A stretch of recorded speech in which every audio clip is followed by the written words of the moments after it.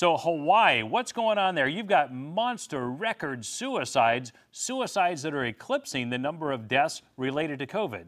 You got to understand what's going on over in Hawaii.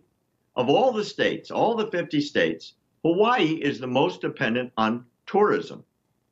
There are really no industries and there's no other businesses. It's tourism. So it's hotels, it's restaurants, it's tours, it's the airlines, it's the Uber drivers, the tour guides, and so on. There are no tourists in any of the Hawaiian Islands. The Hawaiian Islands are under very, very strict lockdown. The unemployment in Hawaii has set all-time national records. People are flat broke. They have no money. They don't know how they're going to feed their family. And in certain terrible situations, well, people feel there's no alternative but to take their own life. And more people have died from suicide this year than COVID-19 in the Hawaiian Islands. That is desperation time, and protests are breaking out in the Hawaiian Islands right now.